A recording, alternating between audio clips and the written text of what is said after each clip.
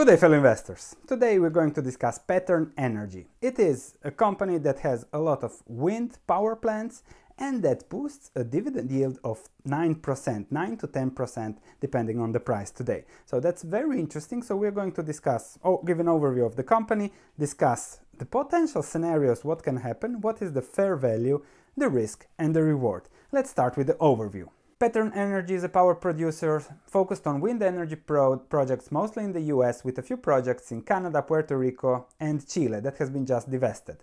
It has a strong development pipeline in Japan, where they acquired 5 projects in the first quarter of 2018, and the management's plan is that Japan has to grow its wind energy production from 3 gigawatts to 36 gigawatts by 2030. And they see it as a great opportunity that resembles what has been going on in the States in the last 5 years. They just sold one of the Chilean plants and they evaluate other acquisitions with 200 million of available investments. A part of owning and managing projects for their yield, Pattern Energy is branching out into project development, and it recently invested in Pattern Development 2.0. Their ownership is 20%, but this could grow to 30% by the end of the year thanks to additional investments.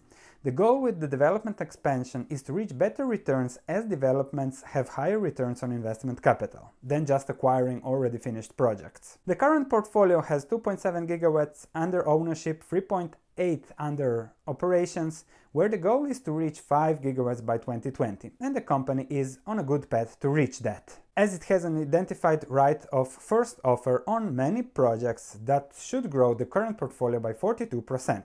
The average project life is 14 years with 92% of energy offtake contracted, and the customers have good credit ratings. The dividend is $1.68 per share, which gives a 9% dividend yield, and while there is no opportunity for short-term dividend growth, as the management is lowering the dividend payout ratio from the current 100% to 80% so that the 20% can be used for growth, nevertheless, since the IPO in 2014, the company has increased its dividend 15 times. The guidance for cash available for distribution is to be between 151 million and 181 million, where 165 is needed to cover for the dividend. Now, the management expects to have the 20% of cash available that won't go into the dividend to grow in the future, and they see growth of about 3% over the long term in their cash available for distribution, which should later also increase the dividend and make this a growth story. They also expect to recycle capital, as they just sold a plant in Chile that had a lower yield in relation to the capital they got, and they hope to invest that capital in yields of around 10%. So selling the 6%, buying the 10%. So that's also somewhere where they hope to manage to grow.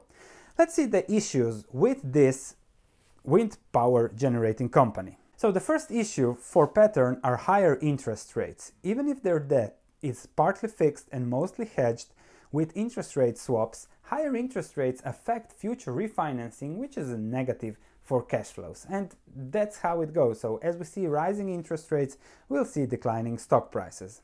The current interest expense should be around 100 million on total debt of 2.5 billion, implies an average 4% interest cost, where the Japanese loans are from 0.72 to 3%, while US loans go up to 6.6%. A 1% interest rate increase would over time add 25 million to the cost of capital and thus be detrimental to growth, new investments and current returns. There are those interest rate swaps as hedges, but those are not perfect. So higher interest rates over the long term really would put pressure on Pattern Energy, and that's something to keep in mind. Now, another problem for Pattern Energy are tax credits. The government might close them, shut them down at any point in time, which would be very, very detrimental for the company, as they are monetizing their tax credits by selling them to tax investors. Further, perhaps there will be less subsidies for renewable energies. You never know what will happen, especially if the cost of those renewables keeps going down. They won't need subsidies anymore, and the government might say, okay, now you are on your own. It is long-term contracts, but you never know what can happen there.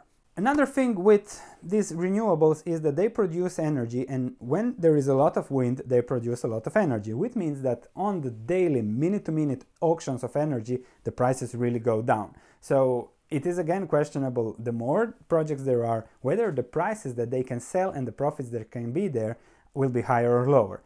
Then, if there is less wind, less profits. There's nothing you can do. And last year there has been, let's say, 8%, I think, less wind than the average. So also something to keep in mind. Now, a dividend cut would be very detrimental because dividend investors don't like dividend cuts.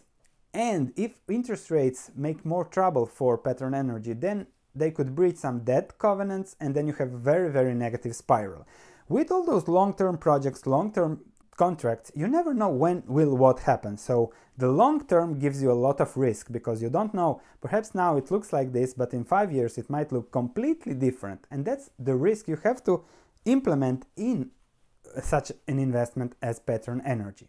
I have made a few scenarios, the good, the bad, and the worse. So if all goes well, Pattern Energy is fairly priced for a 10% return. I have added 3% growth, price earnings ratio of 10 in 2030 as a final value, sum of present values, I get to 19.32. If we see a 20% cash available for distribution decline, let's say in the next 3 years due to government subsidies, tax credits, whatever, then the value, present value is much lower at 15.64. I am using a 10% discount.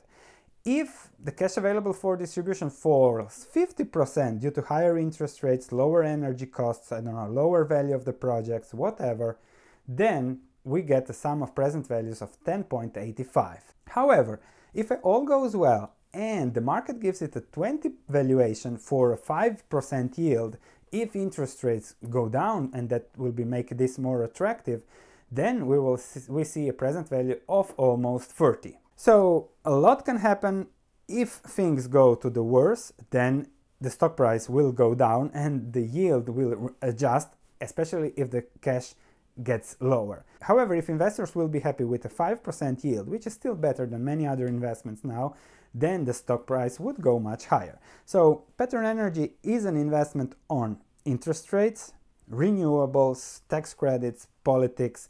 But if you want a sustainable investment in your portfolio and you're happy not with the 10%, let's say that with the risk, what you can probabilistically expect is a 7-8%. So if you're happy with a 7% long-term average yield and you're happy to invest more if the stock price drops, this might be a nice addition to a sustainable portfolio.